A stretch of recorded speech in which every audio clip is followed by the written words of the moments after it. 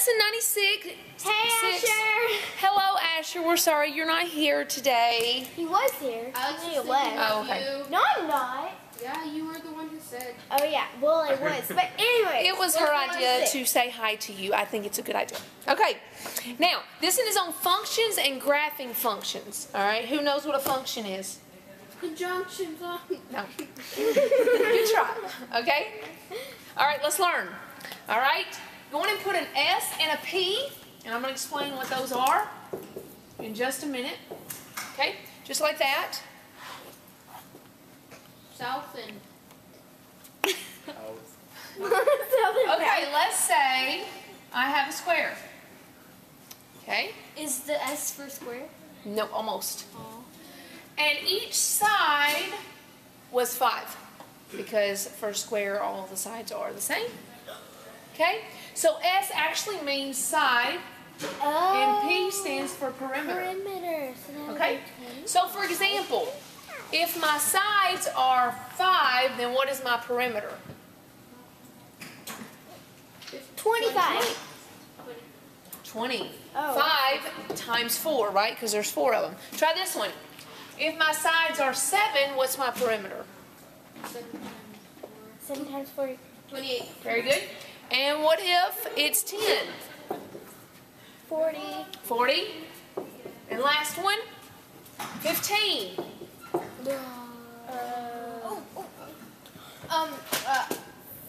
Wait, 60. 60. Very good. Because Okay. I just rounded Now. up to like.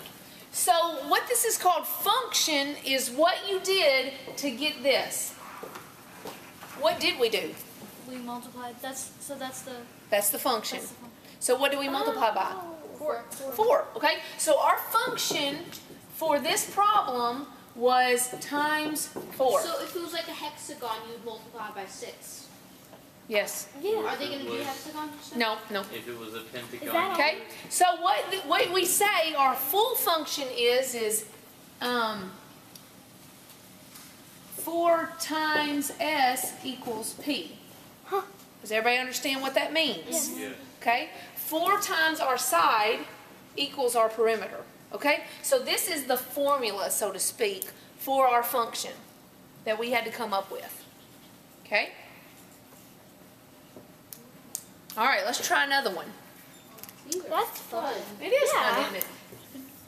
Okay? Damn But you it. know what's the most fun is those order of operations. Yeah? So is this kind of like, those boxes, and it would say like, it was really weird. Oh well.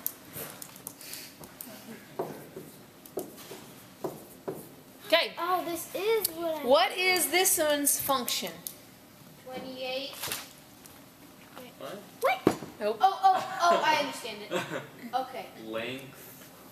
Okay. Oh. I understand it. There's no L in them. There's nothing to tell oh, for this one. The function is plus 15. Plus 15. Oh. Okay? Plus 15 equals 20. 7 plus 15 equals 7 plus 15 equals 23. 30. I think it was. Oh, 23. 22. Okay?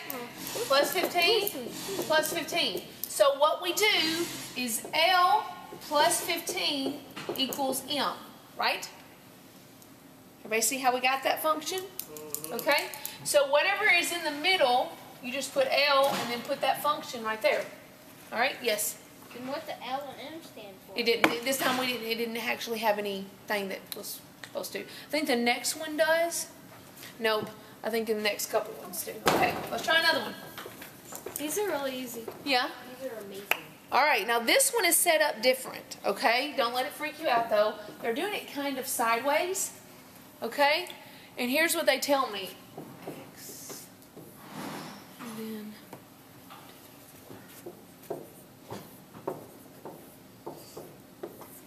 Okay.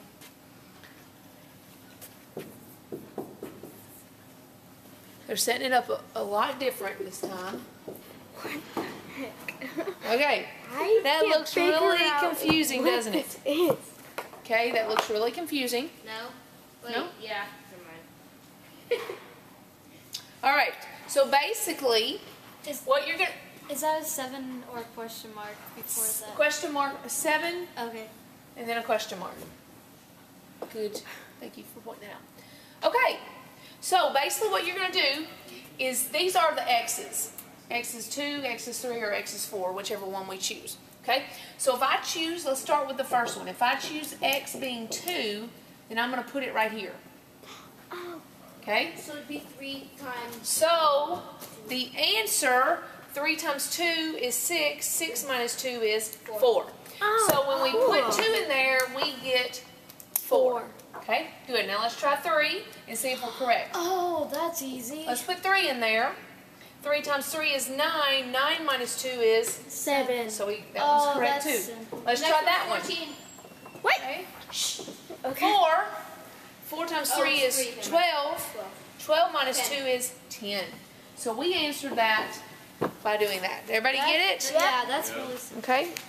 Good stuff. All right. So sometimes they may be like that. Don't let them freak you out. Just answer it. Okay.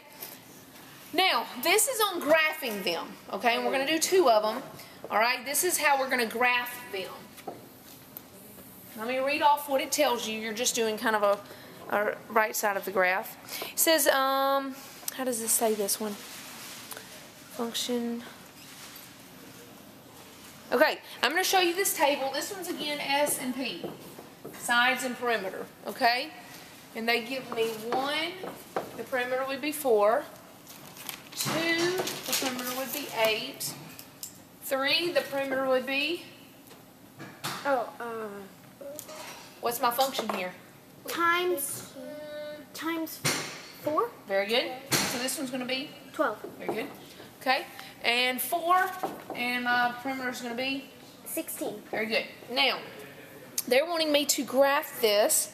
Okay, they're wanting me to put the length of the side over here. Okay, so one of them has to go down here, and then the perimeter is going to go over here. Now, how do you want to number these? Because it goes all the way up to 16. Let's not go by one by one. Do you want to do by 2s or by 4s or Let's what? do by 4s. By 4s? Okay, so 4, 8, 12, 16. Okay? Because that's easiest because it has 0. All right, and then sides we just go through 4, so we have to number these 1, 2, 3, 4. Okay? So 1, 2, 3, 4. All right. So when my side was 1, then my perimeter was 4, right? Yes. When my side was 2, my perimeter was 8. When my side was 3, my perimeter was 12.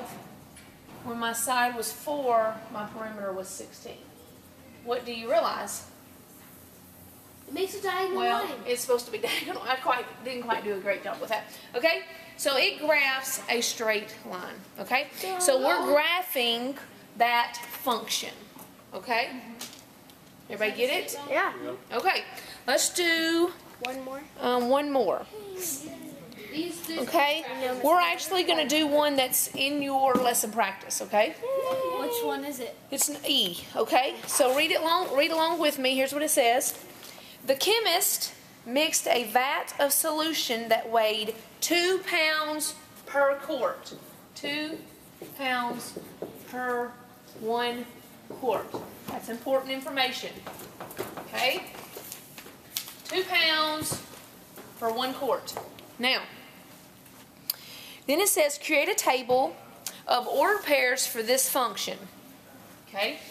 So they're wanting us to do 1, 2, 3, and 4 quarts. So we're going to put quarts 1, 2, 3, and 4. They're telling us to graph it, and the information that they gave us is that it's 2 pounds per 1 quart. Okay, so does everybody see how I got this? Okay, they gave me this information because this is how they want me to start the table, and they gave me that information by saying create a table of ordered pairs for this function. Quarts 1, 2, 3, and 4. So they gave me that information and I had to put that in. Now in the very beginning they gave me the information that the solution weighed 2 pounds per quart, which I put 1 quart so they kind of help us understand. So for 1 quart it equals 2 pounds. Okay?